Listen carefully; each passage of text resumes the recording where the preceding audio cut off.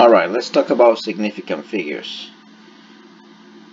When it comes down to measurements, there's a certain amount of digits that a measurement can have before the numbers become meaningless in terms of what they represent.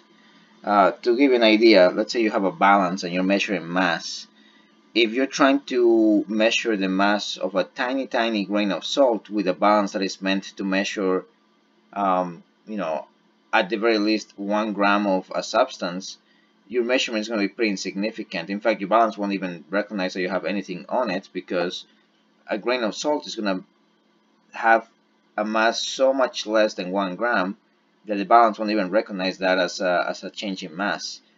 And in a way, when we look at numbers, we have to also take in mind that there might be some numbers that are truly significant and other ones that are not, in terms of how much error they carry through. Now, you might end up doing some calculations among numbers, and some of those numbers may be more accurate than others. But when you do those type of calculations, the number that has the most error automatically will introduce the greatest amount of error to the overall calculation. So you have to keep an eye out for that number. And I'm going to show you how you do that in this video.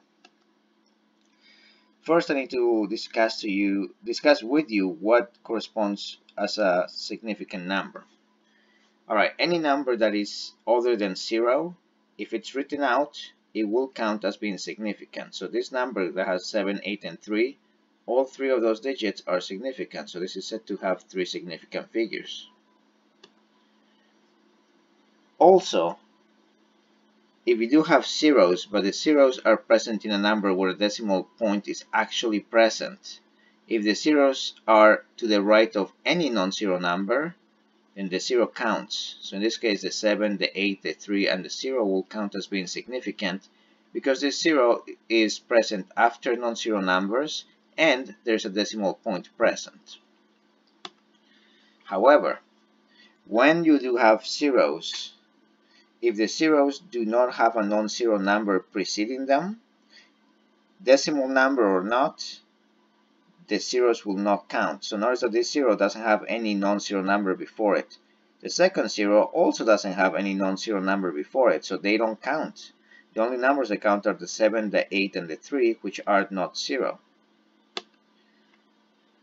You may also have numbers where there's no digits, which we refer to as potentially being exact numbers, but the exact numbers you will only encounter if you're told that the number is not a measurement. If the number is a measurement, then technically each one of these digits will count, and it will be assumed that you only have a decimal point here with no decimal places, in which case you will say that this has 3 significant figures. So here you have to be a little bit careful. You might need to read a little bit further into what the problem says to make the assessment.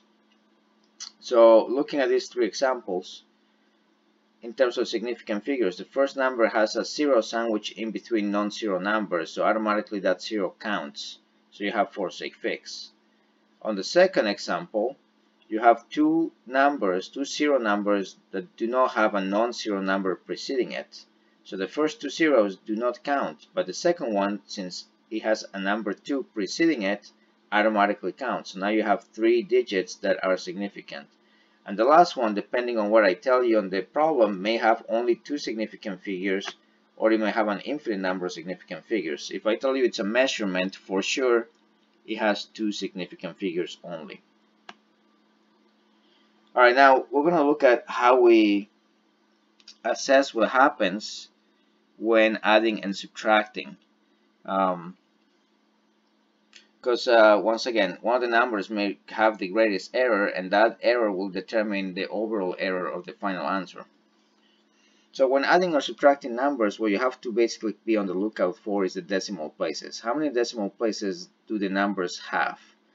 And more importantly, you go looking for the number that has the least number of decimal places. So look at the first one, you only have 1 decimal place. Second number, you have 2 decimal places. And the third number, you have 3 decimal places. If you add them together and basically use your calculator, add them together, you're going to find out the following answer, from your calculator. But here you actually have to write down the correct number of significant figures. And to do that, when carrying out a subtraction or addition, you have to determine what's the least number of decimal places. And in this case, 1 versus 2 versus 3 decimal places, 1 is the least amount. So you want to give your answer to only one decimal place, meaning that you want to stop at the 0 that you have here. Alright, so when you make that assessment, what you have to ask yourself is the question, well, what's the number that comes after the 0? If this number is greater than 5, automatically the 0 gets bumped up to 1. If the number in front of the 0 is exactly 5, then you get rid of the 5 and you keep the 0 as is. If the number next to the 0 is a 5, but then you have some other number after the 5, then you will raise the 0 up to 1. And lastly, if the number directly after the 0 is less than 5, then you drop that number or series of numbers and you keep the 0. So basically be on the lookout for 5. Do you have a value that is greater or equal to 5? That's going to be how you determine what happens to this number, right? So yes, once again, if the number after the one you're stopping is greater than 5, you round up the number. If the number after the one where you're stopping is a 5 exactly, like there's no other digits, then you round down. If you have a 5 and you have other numbers after the 5, then you round up the number. And if the number after the one you're stopping is less than 5, then you round down. So the answer right here will be 57.1. Alright, now when multiplying or dividing, you want to keep an eye out for the significant figures. Okay, so you have to definitely pay attention to whether multiplication or division is happening as opposed to addition or subtraction. Alright, so I'm going to use the same numbers, but this time around I'm multiplying and dividing.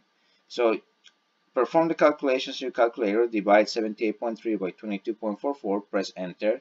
Multiply your answer by 1.235, press enter. And you're going to get the following value. So now what you need to do is determine how many sig figs each one of these numbers have. The first one, if you look carefully, you'll say, okay, that's 3 sig figs. The second number has 4 sig figs. And the third one also has 4 sig figs. So the least number of significant figures comes from the first number. In other words, 3 sig figs. So you want your answer to only have 3 sig figs. And that means that you'll stop at 1, 2, the third sig fig right here, which is the 0. So once again, you ask yourself the question, is the number after the 0 greater than 5? And in this case, the answer is yes. So that means that the 0 gets bumped up to 1. Alright, so now I'm going to show you how you keep track of the significant figures in an example that's a little bit more convoluted, one where you are doing multiple operations before you get to the final answer. And the key idea behind this is that you do not want to round up or round down until you get to the final answer. But what you do need to do is keep track of how many sig figs or decimal places you're dealing with without actually rounding up or down. And you want to start from the innermost portion. So you have big bracket in green. Inside the brackets, inside of the wavy brackets, you have regular brackets, and inside of the regular brackets, you have parentheses. So we're going to want to start right there in the calculation. Alright, so we're going to take a look at the 78.3, that's 3 sig figs, and the 22.4 is 4 sig figs. And since this is a division, you definitely want to pay attention to the number of sig figs for those two numbers. Your answer by default will have to have 3 significant figures. So if you carry out that division, 78.3 divided by 22.44, you're going to find out that your calculator gives you this number right here, 3.4893048128.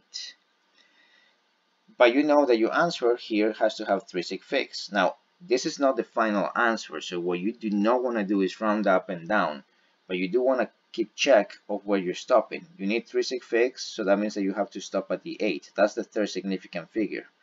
All you want to do is write this little hat on top of the 8 to kind of check and remind yourself that you're dealing only with 3 sig figs without actually rounding up the number. Alright, now because you're stopping at 8, that means that you have 2 decimal places in this number. So you want to also write that down as a reference. And specifically you want to do that because what happens next in this order of operations is an addition and a subtraction. So you want to switch over to decimal places. 2 decimal places for this number. The next number has 3 decimal places, and the last one also has 3 decimal places.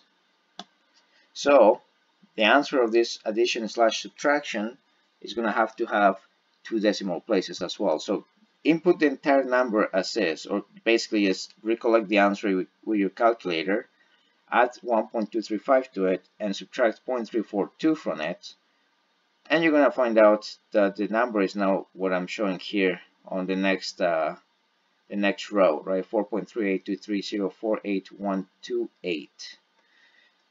We want 2 decimal places because that's the least amount of decimal places. So that means that we will stop once again at this 8, right? Since that's the second decimal place. And because we're stopping at the second decimal place for this answer, that means that we have 1, 2, 3 sig figs. All right. Now, before we continue with the green number, we have to take care of the brackets in the denominator of this big fraction. So we're going to first carry out the subtraction that we see here in the parentheses. And for that, we need to look at the decimal places in the blue parentheses. We have 3 decimal places for 2.389. We have 2 decimal places from 0.85. So when you carry that subtraction, you're going to find out that this is the answer, but you want to end up with only 2 decimal places. So that means that you have to stop at 3. And because you're stopping at 3, that means that this number has 3 significant figures. Alright, the second number here, which is undergoing a division with the first, has a total of 3 sig figs as well. Alright, so we're going to carry out the division right here for the blue bracket. And since we have 3 sig figs for both, the answer has to have 3 sig figs. When you divide 1.539 by 8.35, you're going to get this big number. But just keep in mind that you're just going to keep track of where you're stopping. You want 3 sig figs for this division. So you'll stop at the first, second, third sig fig, which will be the 4. And because you're stopping at the 4, that means that this number also has 3 decimal places. But between decimal places and sig figs, since the last operation is division, you really want to pay attention to the sig figs. And both of those numbers have 3 sig figs each. So when you carry out the division between them, you want to end up with 3 sig figs. The first number is the first sig fig, this one is the second, and then the first decimal place is the third significant figure. So you're stopping at the 7. And then you ask yourself the question, since you are at the end of the calculation, is the next number greater than 5? And in this circumstance, it is. So that means that your 7, where you're stopping, gets bumped up to 8. And by doing all of this, you have finally found the value.